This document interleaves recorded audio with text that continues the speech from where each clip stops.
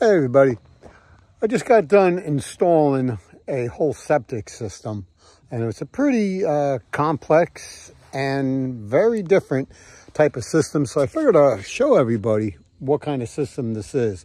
But first, let me explain. As we all know, all your poop comes out of the house and goes into a septic tank. Well, that's exactly what happens here. But unfortunately, the fields where everything gets soaked into the ground is uphill. Not by much, but enough that we had to put a second tank in, which that tank, only the liquids, all the poop is going to sink to the bottom. So let me take you through the whole system and just show you, because one, it's a pump up system, so you have a whole separate thing. And then the ground here was not good for a septic system at all, so they had to put a whole special expensive system in. So let me take you around and show you. Okay, here, and not yet, this is a pipe that will come out here and connect to this tank. This tank, which you could barely see with all the dirt on it, you can see the edge of it there, blah, blah, blah.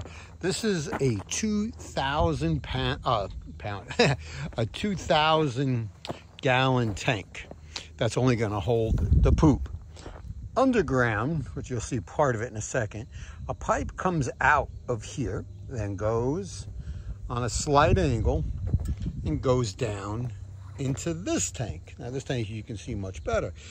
This is a 1,250 gallon tank. This piece of pipe sticking up here is basically, the pipe's so long so I can see it when I'm backfilling. This here is just part of a filter, an air filter, believe it or not, for smell, carbon filter. All right, so here's the tank. Then over here, this is what you call a riser. So the top of this will be even with the rest of it, so you can easily get to it. In here is where things get complex. Look at that. You got all the electrical, you have the pipe that comes up from the pump, way down the bottom there, and then goes out, which I'll show you that, and more electrical. And a cover that gets screwed down. You can see the electric running here, that goes to a control panel inside the house. Out right here, you have an 1.5-inch pipe that's in the ground, that's connected to the pump, and it's going to pump it. Let's see, this is where the pipe is. Goes all the way over here. Take a quick walk with you. So that pipe's all underground here, all underground. And you see, you got a special septic sand right there. Explain that to you in a minute. And that pipe, which actually I just got done repairing, I hit it with the excavator right there. So this is a distribution box. So all that fancy stuff I showed you was to get that water, just the clean water. Well, not clean, wouldn't want to drink it. But not the poop, nothing solid in there. And then that will get dumped in there, and then it will raise up to those holes, which are called levelers, and they still need to be adjusted. I just threw them in there. And that'll be all done evenly. But to go to this one, you see this? That is an Eljen system right there. All these, under that is 6 inches of that septic sand, and then covered up. I can show you here.